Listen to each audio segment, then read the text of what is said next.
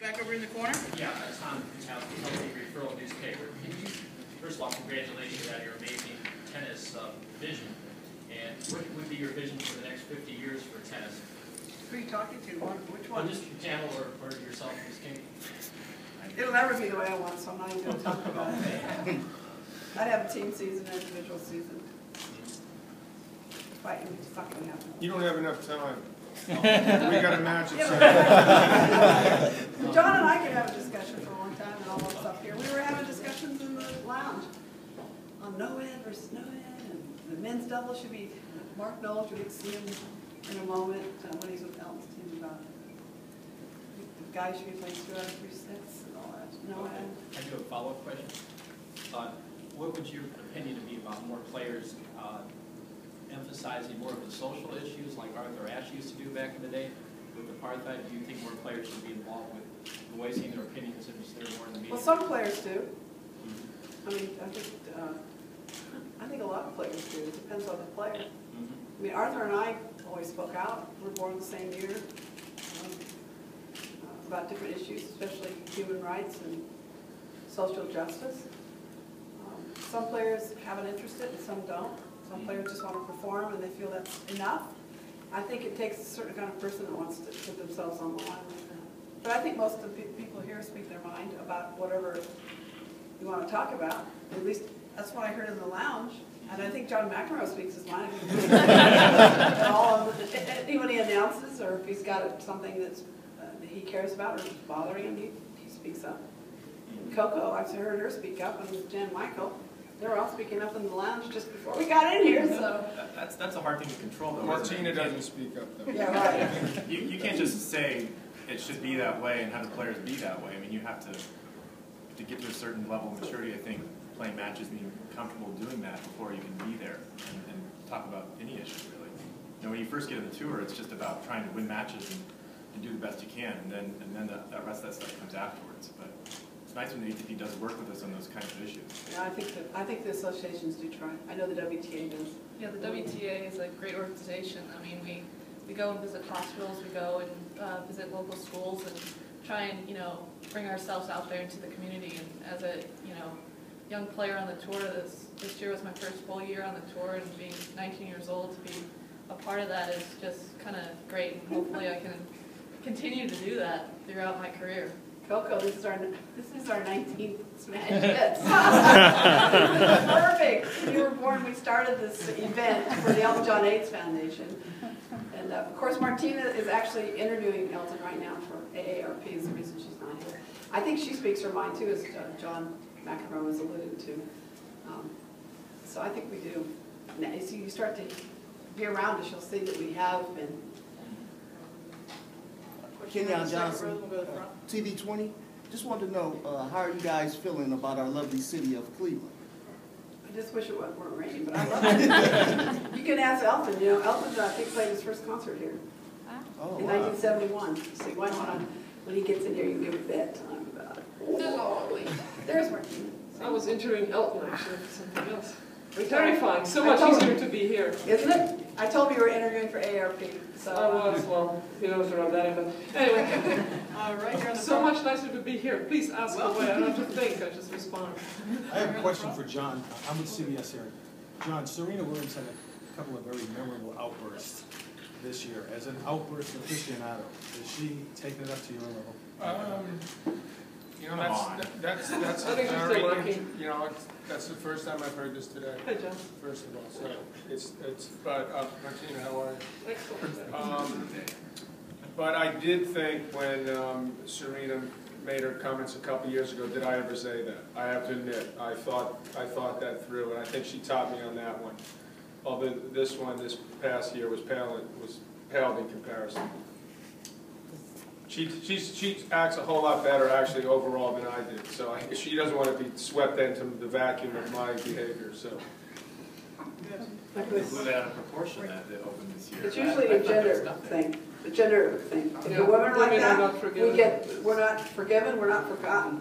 I'd like you to go and reflect a little, because everybody keeps bringing her up. She's had 2 outbursts in her whole career. Right. that is nothing compared to some of I us. guarantee you I'll have 2 outbursts tonight. I meant that in a funny No, I way. understand, but I'm just saying what happens, we have found with the, I don't know why, it's just very pervasive. It is funny because it's like people Hey, it's want more come a long personality. way. People want more personality in tennis, and then when it happens, they're like, oh, there's a person and we can't deal with it. It's crazy. I mean, I thought she didn't even use any curse words. It was fine. She was irritated. It was in the moment, and maybe a little long in the tooth with it, but it's not a big deal.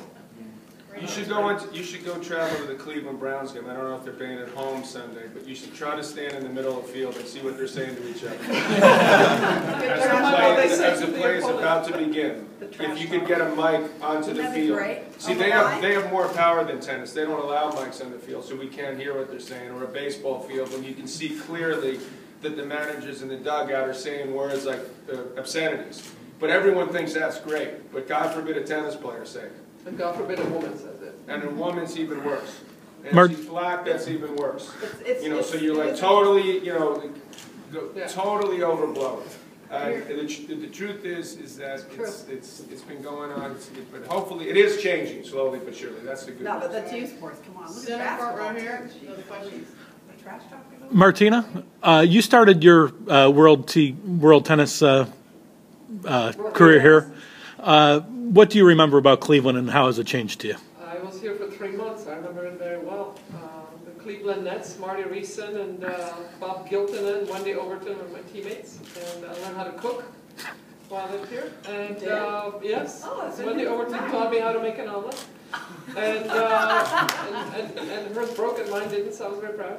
And so I played here for 3 months and I know the town pretty well. Well, I did then. I'm sure it's changed quite a bit, but it's nice to be back to the beginnings because I've been playing world team tennis 20 seasons. like over 20 seasons. So it's nice to be back where it all started for me. With Yeah, Borg Nets. played here too. Yeah. Right here in the front row? Billie Jean Josie King Valley. from Channel 5 here in Cleveland. I saw the Philadelphia Freedom in the 70s. What's different this time around for in world team tennis? We have fewer teams, we're smaller, we have our calendar is really tight. We don't have as many weeks as we'd like. I mean, do you see the difference, obviously, in the fan base? I mean, Also, we don't grew have up- as many American players as we used to, the top players, which I think also makes it more difficult. Americans want to see Americans. And if I can, along those lines, John, can somebody reach the status of these fine athletes here, coming from your background that you did when you were growing up, today? Well, I have a lot better chance than, I came from a reasonably good background. My father was a lawyer. We lived in Queens. We lived in a nice part of Queens, New York. It wasn't a bad part, so we would call us upper middle class or lower upper class. And that's not an oxymoron. I think it's right. But the point is, it's still a rich man's game. That's the problem. So this is something that we've been talking about. I mean, I know ever since I've been playing when I was 18, so it's been 30-something years already. And probably even before that. And that issue is still a major hurdle that we have to get over. But Well, you've got your academy now, you're trying to help with that, right? I'm trying to help with that. But in other countries, they afford more opportunities. The government may be more Yeah, the involved. government really helps in other And countries. so We're still free enterprise. it's gotten better, but there hasn't been a great amount of change in that regard. In tennis, the problem with tennis to me is that not enough things change. That's why Billie Jean, I admire what she tries to do, because it's like banging your head against a brick wall, dealing with the head of these federations and officials, the powers that be. They don't want to change anything. So this is part of why she gets squeezed, I think, because I get God crazy. forbid They one of the want to keep their tournaments. job. They don't want to change anything. Right. I still think, here's what I think. When a child signs up for tennis, he or she should be put on a team immediately. You put the kids in a circle and they name their team. So that starts the socialization process and they bond. And then anything you do, you get rid of the word lesson. You never hear that word again in our sport. And it's just like in soccer or football or basketball, which I grew up in first. A lot of us up here did. And the kids always do skill drills together, practice, go hit or whatever, just like you talk in other sports, and that's it. So if you're giving a lesson, you're doing it in a team atmosphere, but you don't say that. You use different words because semantics are very powerful. Kids do not like that word lesson. Here's the typical thing. A child plays soccer 2 to 3 times a week for 2 hours, and they'll say, and my child, or the child will say, and I take a tennis lesson for 1 hour on the weekend. Now, if you're playing one sport 6 hours and you're playing tennis 1 hour, which sport do you think you're going to be better in, number one, and which sport do you think you're going to like better? So I think unless it's a team, it doesn't absolutely have to be team tennis format, but everything should be team when they start. You want to play with your friends just like in basketball, football, baseball. I mean, my younger brother was a Major League Baseball player. I lived it. And I got into tennis, and it was so obvious what our sport needed. When I got into the sport, I said everybody wears white shoes, white socks, white clothes, and every person's white-skinned. Where's everybody else?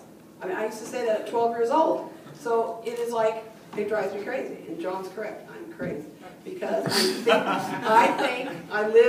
I know it's, if more kids are playing soccer than tennis, why aren't we using the sign them up and put them on a team? This is not rocket science. This is human. And the great thing about team tennis, it's co-ed, it's on a level playing field, and there's equal contribution for both genders. Ilana, could you announce the match is starting at 8 now, please? Very quick, I promise, last question. No, but you asked. We got to go. Does that make sense or not? That is so simple. In the morning, Yeah, yeah. thank you, sorry. Really, I commit to 8 last question right here, the second row. Sorry. Kenya Huff with TV20.